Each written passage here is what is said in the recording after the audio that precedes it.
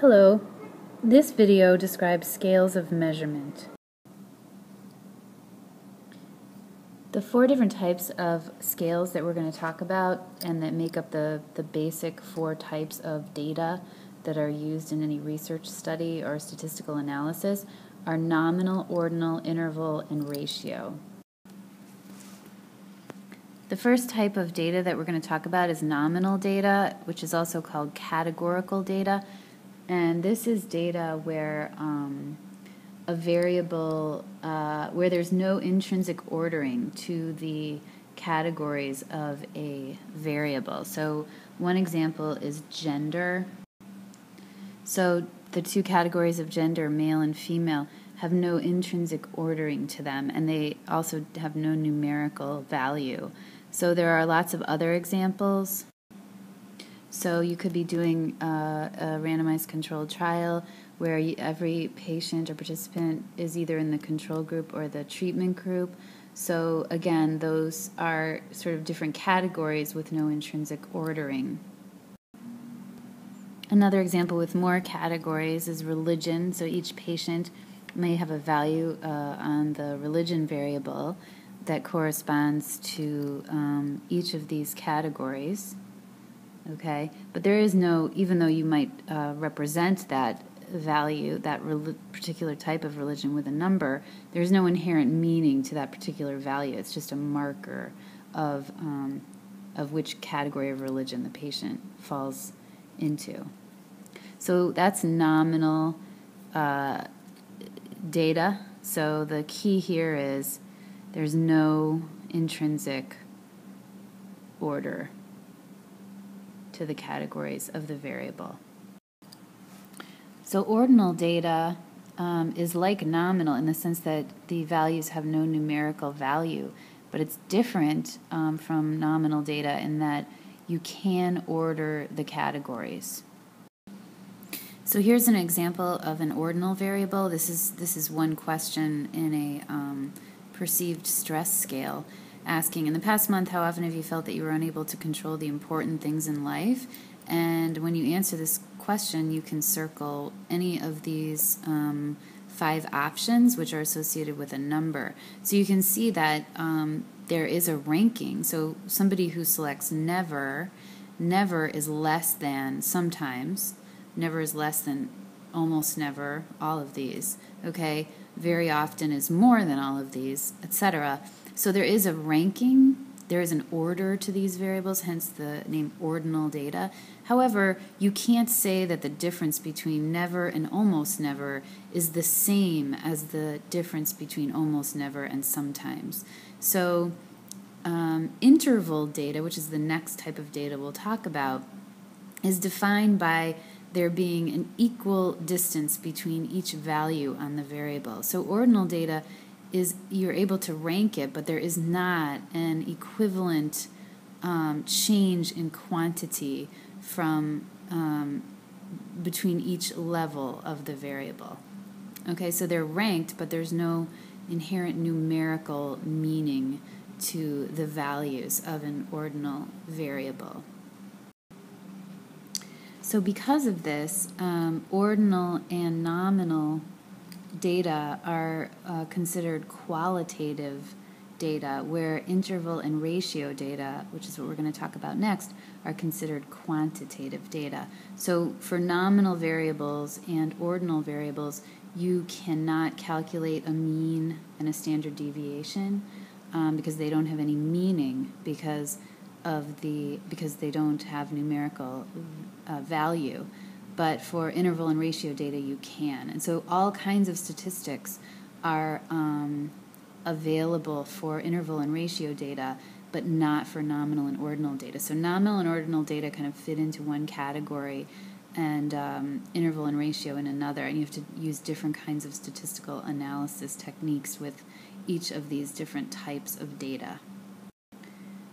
So interval and ratio data are considered the highest levels of measurement because, like I said, there are lots of statistics that you can use with interval and ratio data that you can't use on the qualitative types of data, nominal and ordinal.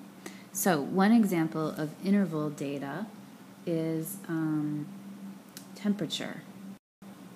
So here's a picture of a thermometer, and there are two scales on this thermometer.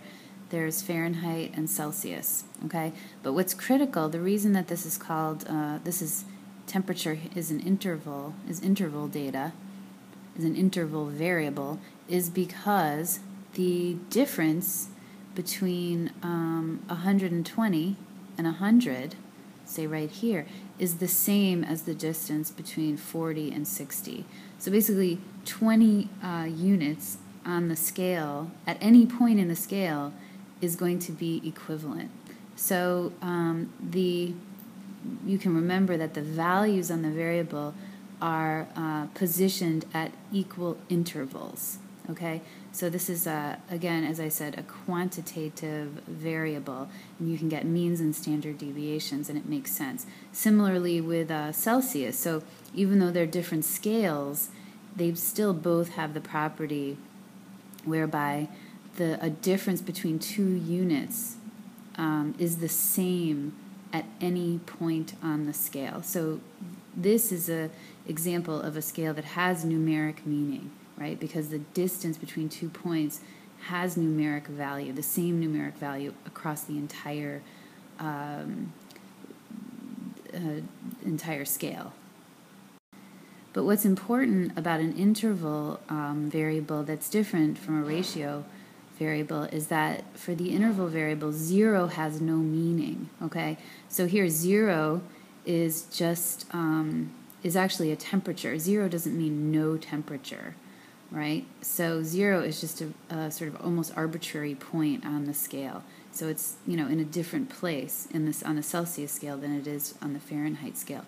So ratio data, which is the next and last type of data that we're going to talk about, is defined by having a 0 point, a true 0. So it's just like interval data, but in the case of ratio data, the 0 means none of the variable, okay? So weight is a good example of a ratio variable because 0 weight means there is no weight. So height is a good example of a ratio variable. And as you can see in this picture of the measuring tape, we've got inches on one side and centimeters on the other. But even though the scales are different, okay, they both start at the same point, which is 0, and 0 means the same thing for both the centimeter scale and the inches feet scale. So, and namely, it means 0 of the variable, so 0 height. So weight is 0 weight, whether you measure it in kilograms or pounds. 0, height is 0, whether you measure it in feet or centimeters. So, so 0 has meaning. It's not arbitrary, as in the case of temperature, which is an interval variable. And so this has implications. You can take the ratio of 2 different values on a scale, and that has meaning. For example, 50 inches is half the height as 100 inches, or 50 inches is twice as tall as 25 inches. Similarly, 127 centimeters is twice as much as 63.5 centimeters. So,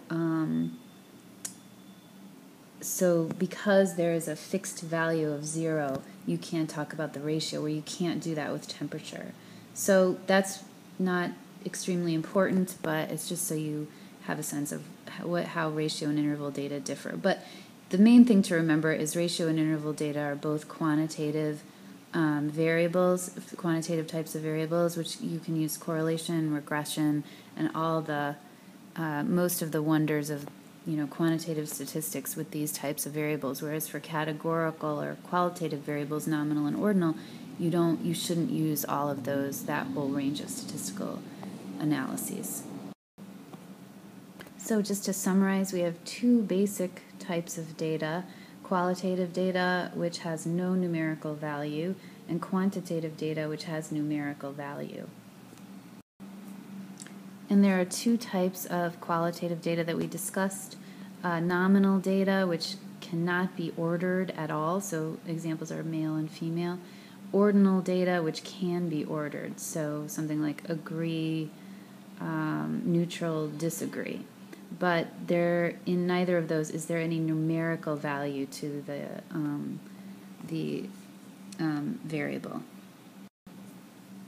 And for quantitative data, we had interval data, which is defined as having numerically equal intervals throughout the range of the scale, and ratio data, which is the same as interval data, but it has a true 0 point on the scale.